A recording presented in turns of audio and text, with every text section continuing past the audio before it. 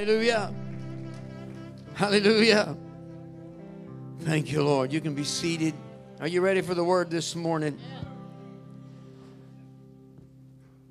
I'm not going to minister long this morning, but I hope that you receive this word. Mr. Howard, when we had our service and our outreach outside in the 1st of December, ministered a salvation message to the people on the greatest gift. I'm going to dovetail on that and call it the perfect gift. The perfect gift. My question is, do you have all your shopping done? I asked somebody that, and they said, no, they're going to start tomorrow.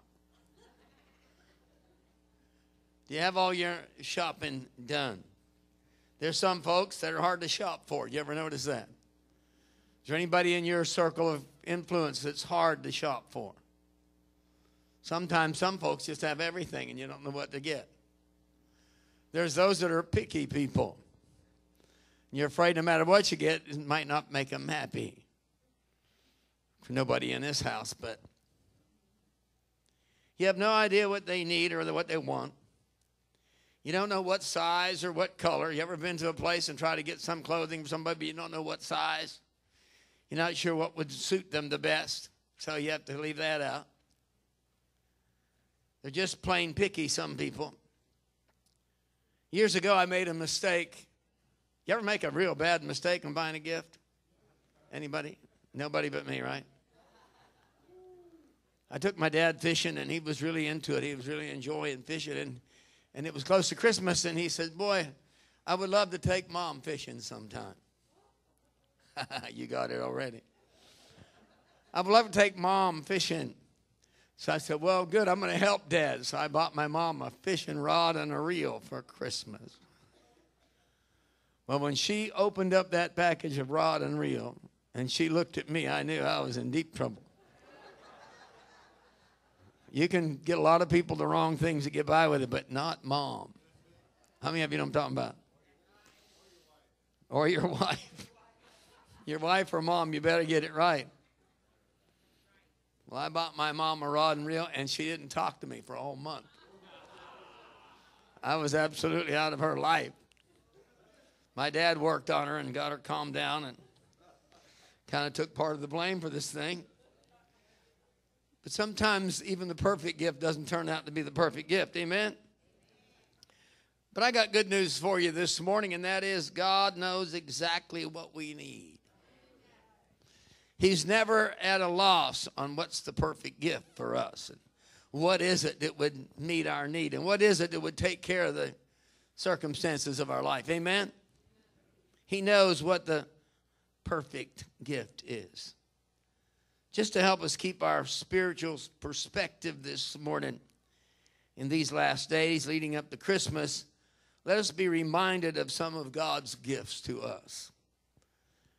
I'm going to remind you of some of the gifts that God has given us as we recognize gifts. And probably this afternoon, maybe already this morning, there's been many people under the tree ripping gifts open and already seeing what they got. But let me tell you something. God knows exactly what gift we need. You know why? Because James said every perfect gift comes down from the Father of lights, where there's no variables, no shadows of turning. He knows every good and perfect gift. God doesn't give gifts that aren't good. He doesn't give gifts that aren't perfect. I'm going to mention a few gifts quickly this morning. Here's the first one, most perfect gift. That's the gift of salvation. That's the gift of a Savior. God so loved the world that He gave His only begotten Son, that whosoever believes in Him should not perish, but have everlasting life. The Christmas story that we read in Luke chapter 2 and verse 11 says, for there is born to you this day in the city of David a Savior who is Christ the Lord. The gift of a Savior. The gift of a Savior. If there ever was a gift where everybody needs one, it's the gift of a Savior. If there ever was a gift that one size fits all, it's the gift of a Savior. If there ever was a gift that you can't do without, it's the gift of a Savior. This is the gift. This is the gift. It was promised, this gift was promised all the way back in Genesis chapter 3 and verse 15. After the fall of Adam, and he was put out of the garden, and God had to kill an animal to shedding of blood for the remission of sin, and put animal clothes around Adam and Eve. He said to the serpent, the enemy, the devil, he said, because you caused this fall, he said, the woman's seed is going to come and bruise your head. And the woman's seed's heel would be bruised. How many of you know a heel bruise hurts a lot, but you can live with it? How many of you know a head bruise is fatal? Is anybody with me? Jesus was wounded for our transgressions and bruised for our iniquities. Chastisement of our peace was upon him, and by his stripes we're healed. But the devil's taken a final blow that he is not going to reign and not have authority. Jesus came to destroy the works of the devil. That was a promise of a gift. It's the perfect timing. His timing is always right. Galatians chapter 4, verses 4 and 5 says, but when the fullness of time has come. Is anybody with me? When the fullness of time. Let me just tell you something about God's timing. He's an on-time God. He may not be there when you want him, but he'll be there right on time. Because he's an on-time God. He's a God that's always on time. But when the fullness of time has come, God sent forth his Son, born of a woman. The promise that was given, the promise that was told to us, that all down through history they looked and waited. The devil didn't know who this promised child was. In fact, many times in history, the person, the one that was in control at the time, had babies killed because hoping it would destroy this woman's seed. And even the devil didn't know who this woman's seed was until the day that John the Baptist baptized Jesus and brought him up out of the water. And the Spirit of the Lord came down like a dove. And the heavens opened up and God spoke and said, this is my beloved Son in whom I'm well pleased. It was guesswork for the devil until then, because the work was going to be completed.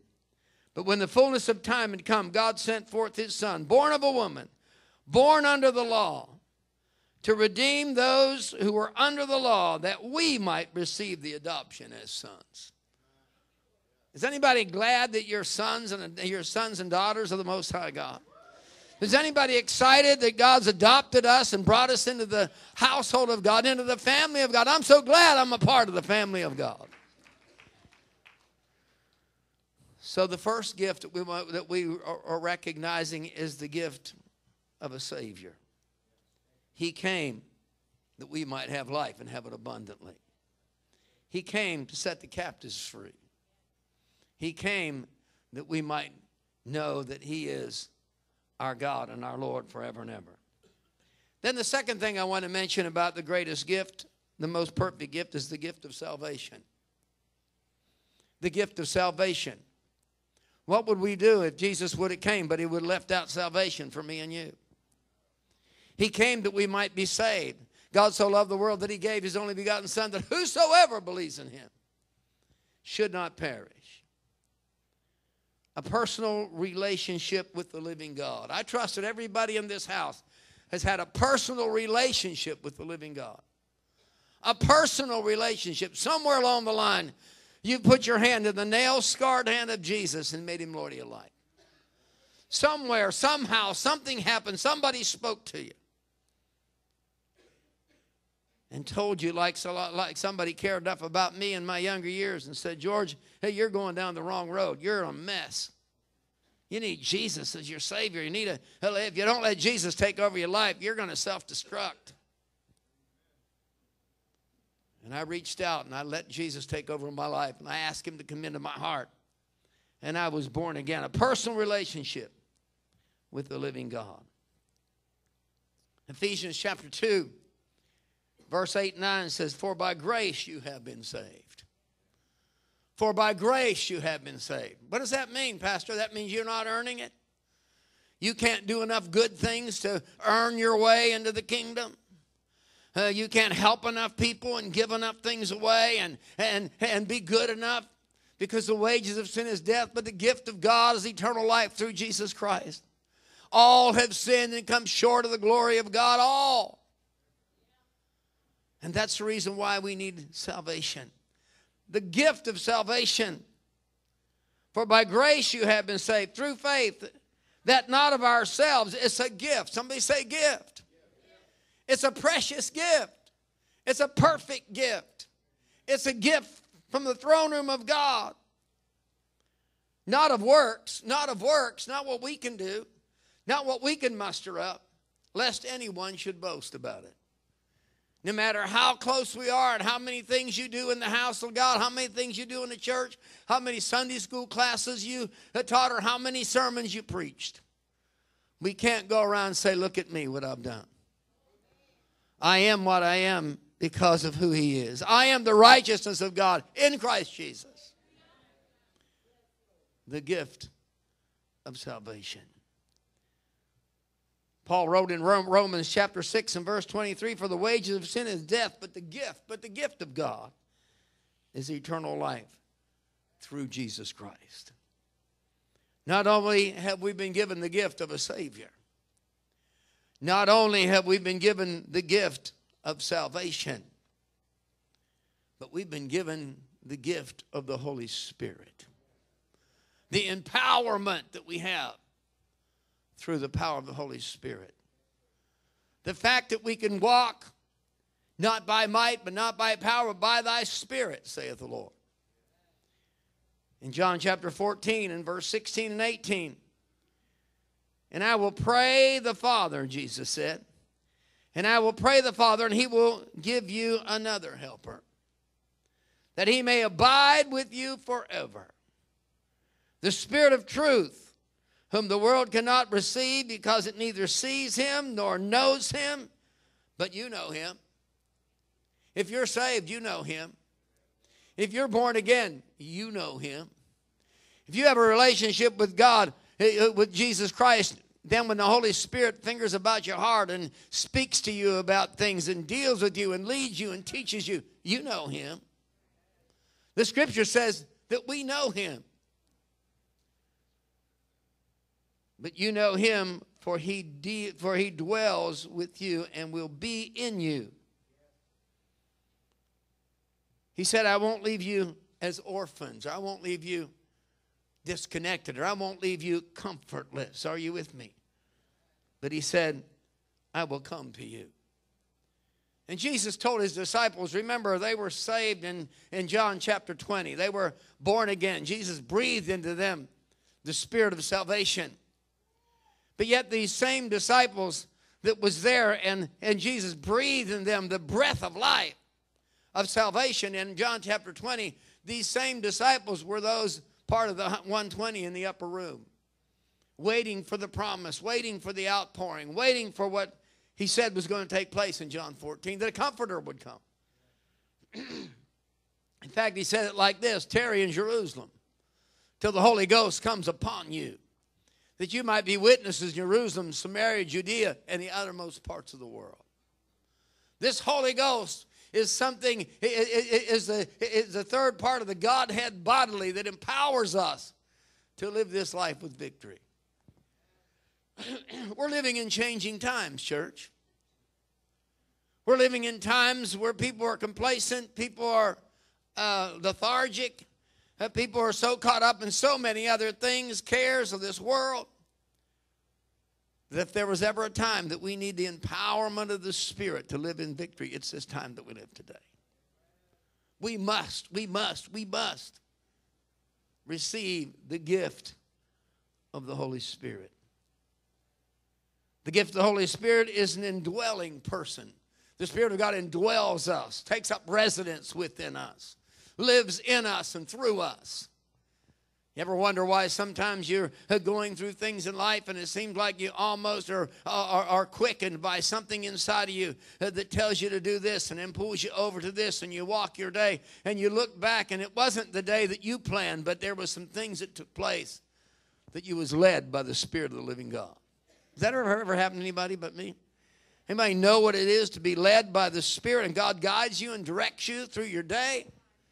And you look back and you say, wow, the Spirit of the Lord was with me today, because He's indwelling. And not only is He the indwelling person, but He's an empowering person.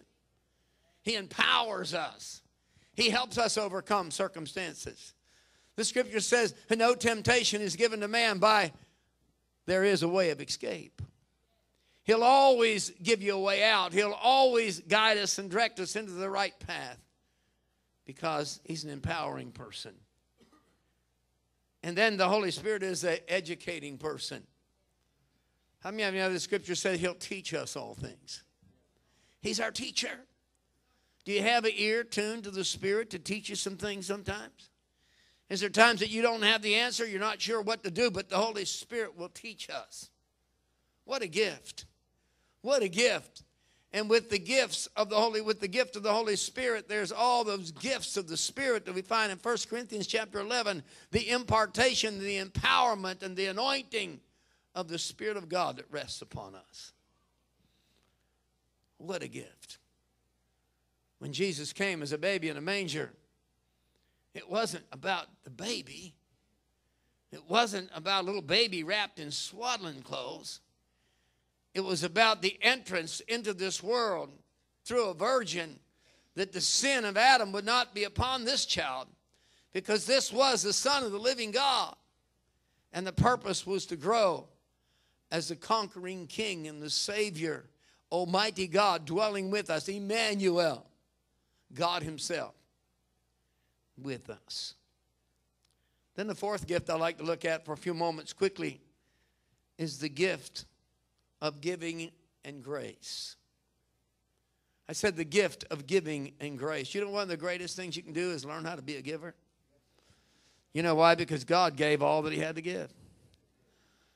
If you hold back sometimes, aren't you glad God doesn't hold back? Aren't you glad when it was time for God to give us grace and give us all that He has, and go over to Ephesians chapter 1 and find out 10 things that He just gave us because of His love. He forgave us. He empowered us. He anointed us. He blessed us. Are you with me? The gift of giving. 2 Corinthians chapter 9 and verse 5 says, therefore, I thought it necessary to exhort the brethren to go to you ahead of time and prepare your generous gifts beforehand, which you had previously promised, that it may be ready as a matter of graciousness and generosity, and not as grudgingly and an act of just obedience. God so loved the world that He gave all that He had. And when it comes time for us, church, we ought to give with an attitude of God's heart. When we want to share with somebody, give it with the right heart.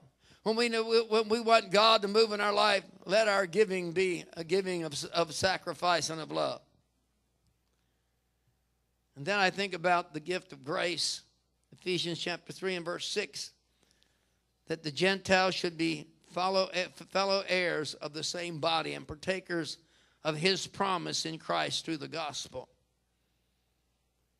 of which I became a minister, Paul says, talking about his beloved brother Titus, that he connected with the congregation and told them to receive him. This is a good phrase, according to the gift of the grace of God. What would we do without God's grace? What would we do? God's grace is when He overlooks all those things and loves us just the same anyway. God's grace is when He says, no matter what you've been through, what you've done, no matter how many times you've rejected me, how many times you had a bad attitude, my grace is going to overshadow you because I love you just that much. Grace, grace, wonderful grace. Amazing grace, how sweet the sound that saved a wretch like me. I once was lost, but now I'm found. And I was blind, but now I see, according to the gift of the grace of God given to me by the effective working of his power. Hallelujah. Anybody can get excited with me about that? I'm going to give you one more. Can I do that? I told you I wasn't going to be long this morning. But we need to talk about the most perfect gift, and that's what we're looking at. The gift according to God's word. And when you open up those gifts today and you share with the ones that loved you and gave you some things that maybe that you really appreciate, and you let them know how much you appreciate, don't ever let out the fact that we've got the most perfect gift. God so loved us that he gave the most perfect gift. Here's my last thought this morning. What do you do with a gift? When you get a gift, what do you do with a gift? If it's not a gift you maybe like, maybe you keep it and give it to somebody else. Nobody here's ever done that, but you have a gift that you look at it and you say nice, and you put it on a shelf somewhere, and then 6 months later, oh yeah, I remember that. That was that gift. But you see, what do you do with the gift that was given to us, the most perfect gift? Suppose every parent has had the experience. I think we all as parents, Mickey and I raised 5 children, and many of you parents are here with me this morning. Suppose every parent that had an experience of searching for some special gift for their child. We always want the children to have the right things. Amen? We always want to do the best for our children. Sometimes we go the extra mile for that. And then after all the effort seeing the child, on Christmas morning, they spend more time playing in the box than they do with the gift. Has that ever happened to any of your kids? I've really gone out of my way to do the best for my kids and make sure that they got what I thought they wanted. And the little ones would spend more time in the box that the gift came in. Amen? The feeling you have at that time, the feeling is, what about the gift? What about what I spent so much time trying to make sure I gave you something that you really wanted, and now you're playing in the box? I wonder if God thinks that way sometimes about us. The feeling God must have about some of his children and their attitude towards his perfect gift. I wonder if sometimes we are so interested in the box, in the stuff, in the creation of God and things he made available to us, that we let those things get in the way while the most perfect gift is sitting aside waiting for our attention. Is anybody with me? He's waiting. He's saying, but the best gift. But I've given you the best gift. But I gave my son. I gave all that I have. And you're all excited about all the other stuff that I created. You're worshiping those things when the greatest gift is my son. He's been set aside because you're playing with the box. So what do we do with the gift? Can I tell you just a couple of things? What should we do with the perfect gift? Number one, thank God for it. 2 Corinthians chapter 9 and verse 15. I'm not going to read that for you, but write it down and read it later. If we're going to be recognizing the greatest gift, then thank God for it. Thank God for his gift. That's okay, Robert. You put that up. I appreciate it. Thank God for this gift. Here's the next thing. If you're going to appreciate the gift and we stop playing in the box and we start dealing with the gift, the greatest gift, perfect gift, then let's use the gift. I said, let's use the gift. Let's be a witness about the gift. Let's share with the lost and dying world that this is the greatest gift of all. I heard Michael Youssef this morning ministering on his take of the Christmas story. And here's what he said. He said, I've studied all the other religions, all the other main religions, Hinduism, Buddhism, Mormonism. He said, I studied them all. He said, there isn't any other religion in the world that's presented the gift that God has given to us. God is the only one to give a perfect gift. And so not only thank God for it, not only use it, 1 Timothy chapter 4 and verse 14, but then share it. Share the gift. Share the gift. When a gift is good enough, you want everybody to know about it. For Mickey's birthday, she's always wanted a 1959 Ford Galaxy 500. Because she had one when she was younger. Her mom had one. A 59. No, not a 58. Not a 57. 59. So on her birthday, I bought her a 1959 Ford Galaxy 500 with the color that she's always wanted. And you know the first thing she wanted to do? She wanted to share it with the people that she loved. She wanted people to come, hey, would you like to ride in my 59 Ford Galaxy 500? Hey, could we go down to could we go down to Steak and Shake and go and have a milkshake and listen to a little 50s music in my 59 Galaxy 500? It didn't come in a box, and she didn't play with the box. She played with the gift. Is anybody with me? So not only thank God for it, not only use it, not only share it, but here's another thing that we need to do with this gift. We need to add to it. 2 Peter chapter 1, verses 2 and 8. Add to it. In other words, if it's all that good, then it ought to be, other people ought to come and understand and want to, and be a part of the gift. Are you with me? So we need to be able to make sure, church, that we never forget. Musicians can come. Never forget the greatest gift.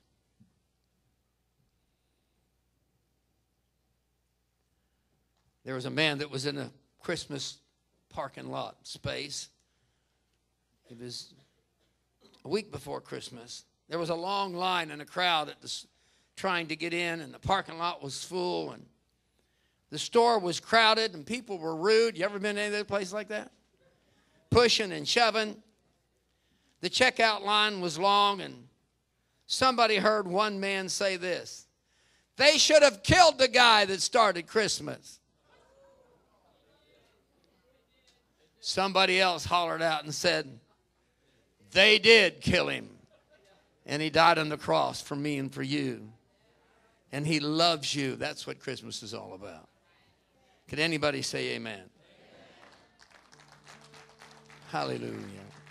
Hallelujah. I want to say to you all, Merry Christmas. We're going to close this service in just a few moments, but from the bottom of my heart, Sister Meekin, I love you. And we thank you for coming to the house of God on this special day today. Of all days, this is the time to come. And we're honoring your time, and we know that you got Christmas events to take care of, but you came to give the first fruits to Him. And you're going to have a glorious day today. Stand with me if you will, please.